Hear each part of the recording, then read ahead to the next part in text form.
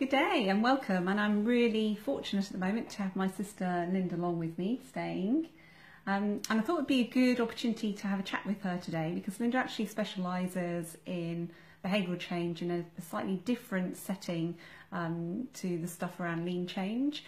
And so Linda, would you like to just tell us what you actually do for your job? Okay, so I'm from England and I work for a local authority. My role is as a community development officer, but I'm also the training lead for our team, and our team focuses very much on helping people to stay as independent as they can, primarily around their health and well-being, with a large amount of our work focused with older people. So in England I work in Portsmouth, which is a large city and a city which has the highest levels of health inequalities and deprivation. So lots of the work that the local authority does is around supporting those people in their communities to access information and opportunities to maximise their health and well-being. Fantastic. So from what I understand, we have some similarities in what we do in our role because you actually help with behavioural change. So maybe you can tell us a bit about what your experience of helping people make changes in their behaviour, which will obviously then contribute to their well-being. I guess that approach is all about starting where people are at. As a service, we work in a very person-centred way. So in terms of working with people, we're led by people and we start with their needs first. In terms of behaviour change, I guess the type of behaviour change model that we're working with is underpinned by philosophies and principles, but fundamentally it's about understanding human behaviour. And I work with professionals, but also people who work in the voluntary sector and independent sector around supporting ways of working with people that enable people to reflect and understand and reach insight for themselves, which helps them improve their own health and well-being. So one of the models that we use focuses very much on that insights piece that then helps create options. So is that something that you would do with individuals as well? I guess key to the approach is about empowering people and helping people to reflect on where they're at the moment and where they'd like to be. I guess it's easy to say that if the people that you're working with are at a point at which they recognise that, but often people don't. So I would say the approach is very much like what we're doing now. It's about having a conversation with people, helping them to identify what their needs are, and then working with them around supporting them with information, opportunities to access both services but community-based projects to help them gain the skills and the knowledge to be able to make the changes that they want to make for themselves. I guess that's key to it. The change needs to be identified and driven by the person themselves. It's not about us imposing what we feel is right for them. So it's about involving, it's about meeting where they're at, and it's about taking that almost coaching approach to helping them come up with their own solutions and then supporting them with that. Yeah. And I guess key to that is about understanding, the starting point is about understanding what's important to them. Often in clinical settings, people will be referred to services where the health professional feels that a change needs to take place for the person's health to improve. However, for the person, that might not even be on their radar. So I guess as professionals, it's about us not making assumptions, and it's about checking out with the person what's important to them. For example, if a person is referred to a smoking cessation intervention, they may have been referred because a health professional has identified that smoking is a risk factor for them. However, for them, in their lifestyle, the smoking may not be an issue at all. They may not feel that it's an issue, but they may have other surrounding issues which we would call the wider determinants of health. For example, they may be struggling with debt, they may be in poor housing, they may have other issues in their lives which are linked to alcohol misuse. So you can see just from that description that there might be many facets for that person that affect their health and well-being, and it's about working with that person to find out what's the most important thing to them. So whilst they may have been referred for smoking cessation, we may have to work on the debt management or the housing issues that they have to be able to eventually come back and address the smoking issue, which is obviously the health-related issue that the person's been referred to. So that's about taking a holistic view of where the person's at, not just trying to impose a solution based on the perceived need, but actually really understanding what's going on for that individual. Yeah. So, final question then, in your role, what would you say is the key skill that you need to be able to do your role well?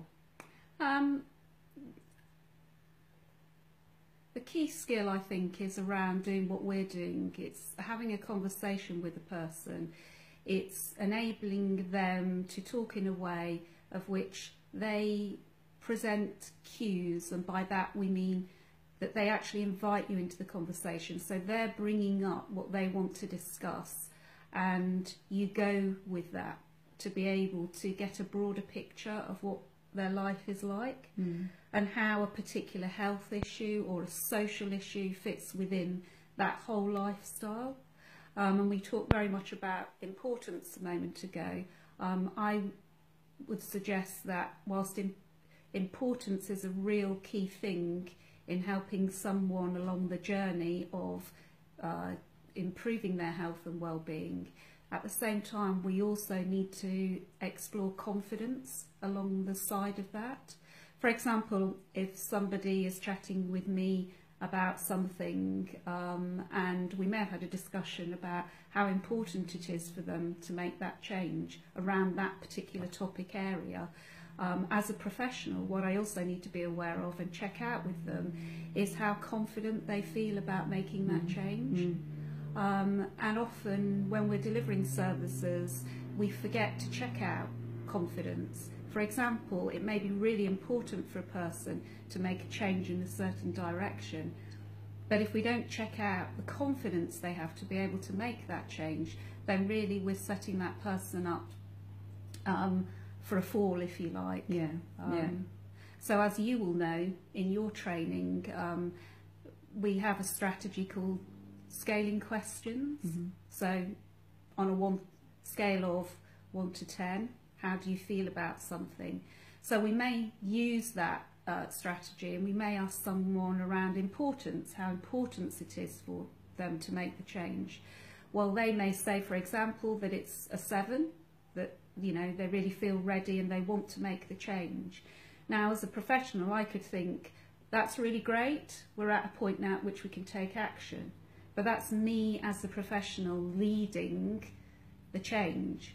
What I need to then do is go back to the person and say, okay, you've told me it's a 7, so it sounds like it's fairly important for you to make the change.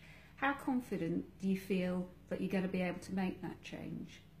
Now, they may come back to me and they may say, well, they only feel a 2 at confidence. So as you can see from that example, a change may be really important to somebody, but if they don't feel they have the confidence to make that change, then the likelihood of that change taking place is diminished. So what we then need to do is go back and we need to reflect on the confidence aspect of it.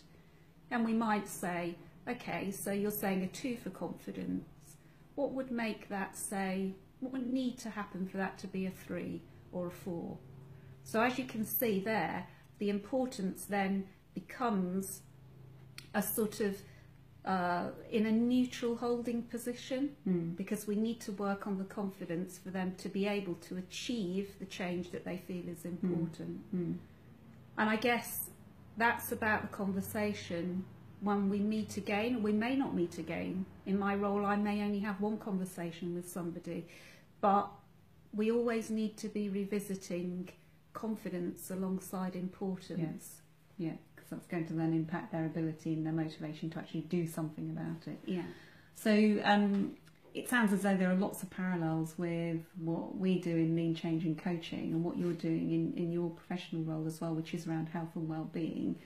So from what you said there, it sounds as though when we're in organisations, we take that importance and we run with that.